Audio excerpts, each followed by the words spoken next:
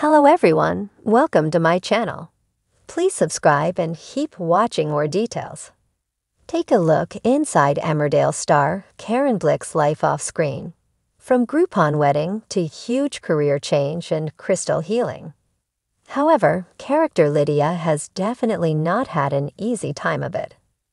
Born Jenny Finn, she grew up in care, got pregnant as a teenager, and gave birth to a stillborn baby before assuming the identity of her deceased housemate Lydia Hart and getting married to Steve, who died in 2014.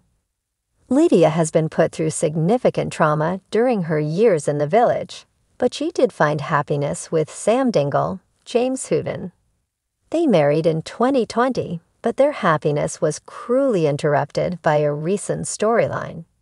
Despite fan complaints, Lydia's recent storyline on the ITV soap saw her raped by Craig Reed, Ben Addis, her longtime friend and the father of her stillborn baby. This storyline has been her biggest career challenge to date. When she and her co-star James found out about it, Karen understandably felt very emotional. It's a shocking thing to hear, and I saw the look on James' face. He was just shaking his head again and said, "I didn't expect that."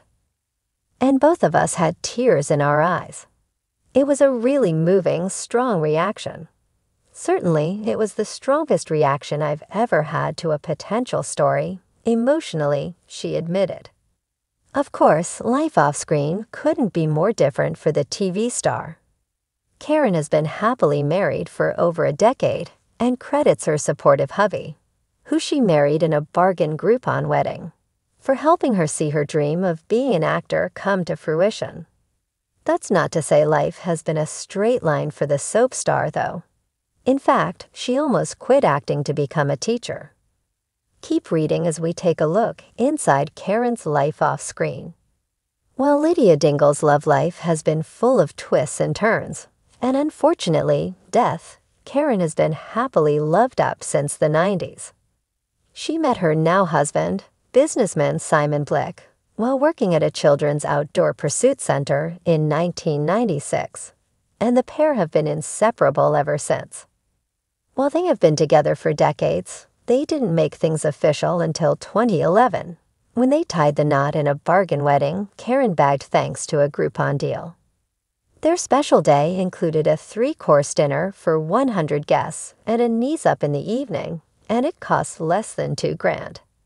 Speaking to The Sun about why she chose the Groupon deal, Karen said, "We had been together for years, and so we didn't want to spend much." The couple had no problem showing off their personality throughout their special day, and Karen said they even added a dingle element to theirs. Although she didn't specify what that was, her interview hints that it may well have been drinking out of a welly boot, which is a famous dingle tradition in the soap. Karen and Simon have since celebrated over a decade of marriage together and expanded their family with the arrival of 2 children. Celebrating their 10th wedding anniversary on social media, Karen happily wrote, "2 kids, 1 cat, and lots of laughs." When Emmerdale came along, I was lecturing undergraduate acting students at my old college in Halifax, she admitted. Although she had a steady job in acting, teaching is her true passion. It was an absolute dream come true, she said of getting the role of Lydia. "It was wonderful. I'm a Yorkshire-based actress, and I've got a fantastic role in a Yorkshire-based soap." Karen also credits her incredibly supportive hubby Simon with helping her keep pursuing acting. Simon is incredibly supportive.